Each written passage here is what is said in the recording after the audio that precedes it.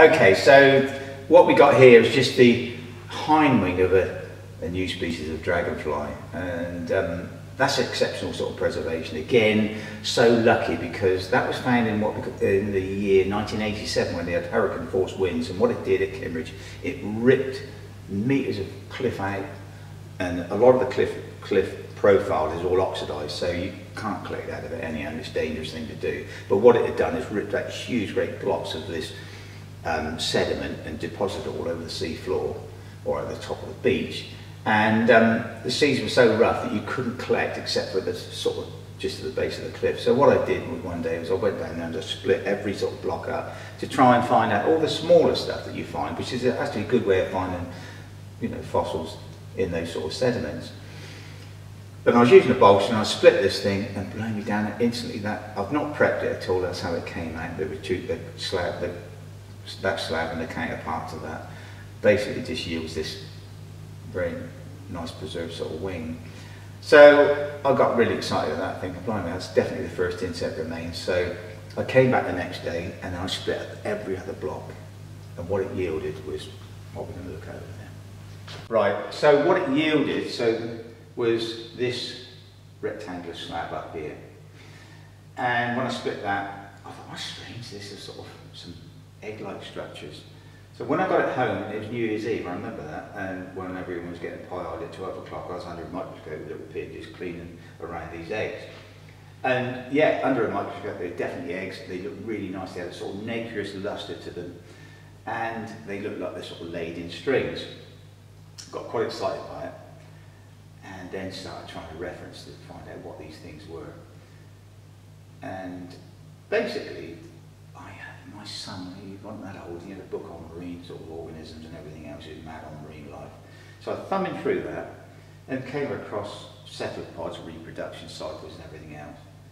And instantly got this clue, because the shape of the cuttlefish eggs were identical to these. Although these eggs are only 2 mil across, cuttlefish eggs are about 12, 10 mil, something like that. The shape is identical. They're sort of barrel shaped, they're sort of nib webbed projection on the end sort of thing. And I got quite excited because I was thinking, well, hang on, if they're not sort of cuttlefish eggs, what other cephalopod in the Cambridgian seas have we got? Now, the only other ones we got really are ammonites. So when you do your research on ammonites, you find that, hang on, no one in the world's found ammonite eggs before. There's a chap called Ulrich Lehmann described in his book definitive book on the life of ammonites that they found what they thought was a residue of an egg capture inside an ammonite, but it was so badly preserved there was no definition to it. So that was it, that was all, and I got quite excited. So a friend of mine, sadly now died, a professor at Southampton University, he worked on fossil, Michael House his name was, worked on fossil nautiloids, and he got quite excited. He said, Steve, I think you're right, I think it could be ammonite eggs. What we'll do is we'll take them to the university and we'll actually slice them, and if we get a cross section and find the embryos inside, you've proved your point.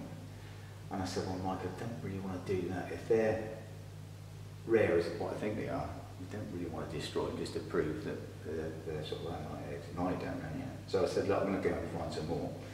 He said, well, I don't think you're going to find too many. And I said, well, I'll keep looking. And I did, actually. I had a field trip out, and a friend of mine, found a sack of eggs, which he gave to me. He said, look, they just picked these up on a loose block. Nothing to tie them into an ammonite, because what we're looking for now is evidence to tie them into ammonites. And it was only when I was collecting a predated block of an ichthyosaur, which got on display down here, that as I was buzzing the sediment down just to clean it off, there was a decalcified sort of body chamber. The aragonite had been dissolved away, so you had this shape of the ammonite shell, and right in association with it, it wasn't a complete ammonite, was a sack of eggs. Now the eggs were small, but the ammonite was quite small, and I thought, it's got to be associated with that ammonite. Now again, if you're an academic, well, that's not conclusive proof, because anything can lay its eggs in or under an ammonite, dead ammonite conch, the same as that lobster was living inside a dead ammonite shell. So I had to find more, and then years passed by. This is a long sort of time period. Then I found in the middle one there a much larger crushed body chamber of an ammonite with what we got in there, a much larger sack of eggs.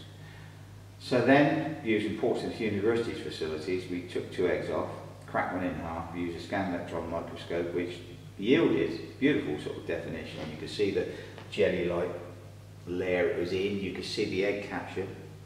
You could even evidence the fact that inside the sort of egg capsule there's evidence of bacteria that fed on whatever was in there.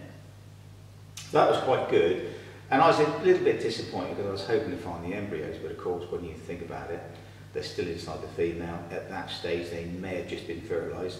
We don't know if she had to lay those eggs externally for the male to fertilise those externally. We don't know that process. So I wasn't really disappointed. And as a colleague that was working with me at that time and said, look, should we do a paper on it? I said, yeah, I think we should do. And we drafted this paper, which was okay, but it wasn't good enough, really.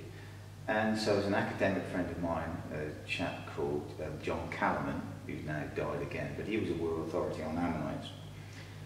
And he came on board. I had to prove to him conclusively that's what he thought. I thought they were eggs, and he had to be convinced by that before he came on board, which he did. And he then actually described these as other things. So he went through the whole scenario. Could it be this? Could it be that? Could it be this?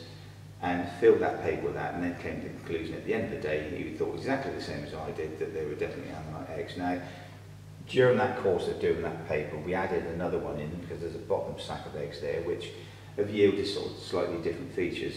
The egg capsules are the same shape, but on the egg capsules you've got like tiny little tubercles which the other ones haven't got. Now, we published that paper with all that evidence, and no one's come back and said, well, we think you're wrong, because I don't think anyone else has found anything else to sort of to come to the conclusion to do their own research. So it's not finished yet because I'm still not happy.